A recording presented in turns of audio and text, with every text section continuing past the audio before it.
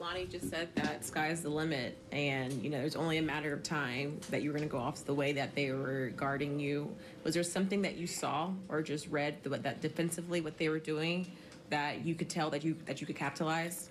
Really, no. It was just they did a lot of like everything, switching, drop coverage. So I knew if I just get the matchup I want, just get to my spots, then anything could happen. Find clacks on the lobs because I knew going to the paint. AD would come over and try to contest everything, all my layups, so I knew the lob would be there for clacks. And then, they give up a lot of mid-range floaters and stuff. That's my game. So, I'll just get to that early, get a flow, get to the rim. So, and then the three was falling for me today, finally. So, finally. So that was so that really opens everything up for me. When that's falling, then I feel like there's not much anybody can do. So. What was special about that third quarter for you guys as a group that allowed you guys to outscore them 38-22? Shit, we started good. We started good. That's the good thing. We started good. That's really the main thing, too. We started good, had good energy. We seen at halftime, we had to get a little more physical, on them, and that's what we did. And then as soon as we got physical, the energy picked up. We started getting turnovers, a lot of fast break layups, fast break threes, a lot of good looks. We had a lot of good looks today, and we made them. So that's why I said we just make them. We're going to be in a lot of games. We just got to make them. So that was really, really a positive for us. Even though the Lakers have a size advantage, you said you guys knew you had to be more physical with them. You talked about that at halftime. How much did watching that clip that the coaches showed you bother you guys? Yeah, no. When I say bother, I mean understanding that you were bothered at how you guys had played. Oh, yeah. Obviously, you just try to assess everything in the first half. We played okay in the first half, but we could have done much better. They was getting a lot of paint points with AD and Bron, mainly AD in the first half, and a lot of offensive rebounds, like AD getting offensive rebounds. So, we just got to put a body on them, and that's what we did. We looked at it, put a body on them, and we kind of neutralized it in the second half. He didn't really get as many second chance points. So, I mean, everything was a positive in the second half. Oh no, everything was a positive today. So, just happy we finally got the win. We got the win. That's the main thing. Got the win. Any special feeling or meaning for the shoe selection for today? No, I always wear Kobe's. So, yeah, I always wear Kobe's. But it's always good to play against the Lakers.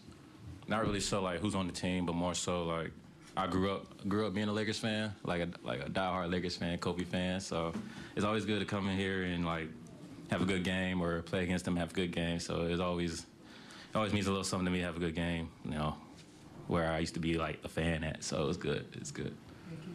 Coach talked about you all playing with intention and playing for each other. Not to get into the locker room, but how would you describe the brotherhood on this team? Well, it's good. Everybody gets along. I feel like we all get along. We all good guys. So it's easy. If we just go out there and play for each other, everything will, play out for itself. Really, that's what happened today. Everybody chipped in, did a part in something. So that's really the positive too. Everybody chipped in, had a piece in something. We shared the ball. Everybody got open looks where they made her miss it. We played the right way. So that's really the main thing is too. At the end of the day, you just want to play good basketball, make her miss. We're pros. We're gonna make some one game, miss some the next. But we just wanted to play the right way, get the open threes, make a miss. We're fine with the shot. So just proud of everybody and what we accomplished today. So it was good. You just said that you're glad you got the win, glad you got the win. What type of statement does a game like this make for you guys to snap the losing streak, to get a win here against this Lakers team? What can you just take away from this as you guys now have to play back here on Sunday? Yeah. No, it's a good step in the right direction, but, to be honest, we really didn't do anything. It's really just one game of us, putting it all together. We have another tough game coming up on Sunday against, a team that's rolling. The Clippers are rolling, playing well, playing great ball. So we just got to look at this film and try to translate over to the next. Because, it's NBA, this game's over with.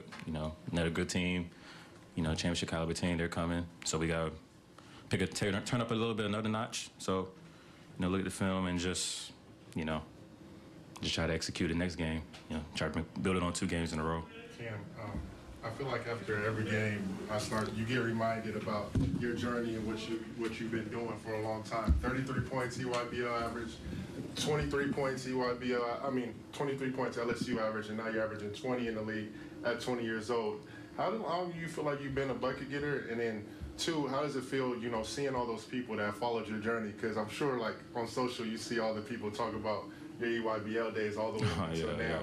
So just talk about that and when you feel like you got to the bucket getting moments, you know, in your early years, too. Yeah, I've always been a good scorer, like, all my life. But really just my mindset really changed in the 8th grade.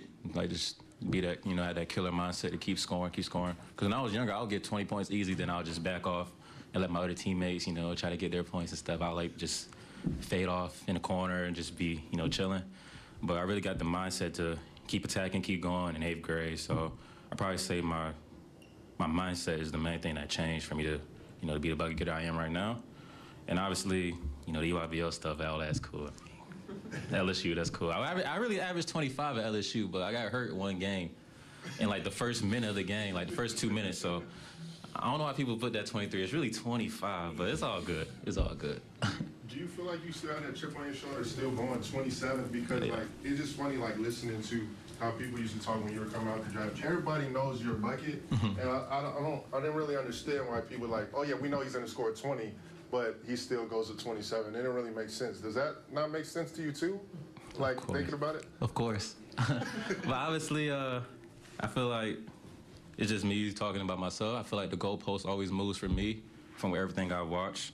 Like when people now score all these points, it's all praise. But when I used to do it, score all the points, is always a knock. Oh, he can't play defense. Oh, he doesn't pass. But when I see other people doing the same thing, it's praise. So obviously the goalpost moves, but me being me, I don't care. I don't really look at stuff like that. I just know what I do and what I bring to the team and how it's appreciated on the team. So really just staying true to myself and not letting, you know, trolls or anything get in my head about stuff like that. So, but yeah, obviously, you know, the draft, obviously, I still play with that chip on my shoulder for sure, even now. So whatever it is, I just try to, you know, every team that, you know, picked ahead of Brooklyn, I just try to go out there and, you know, try to kill them every time, no matter who the team. So just try to show everybody they made a mistake. But, you know, it is what it is. Everybody made their decisions, but I just want to keep helping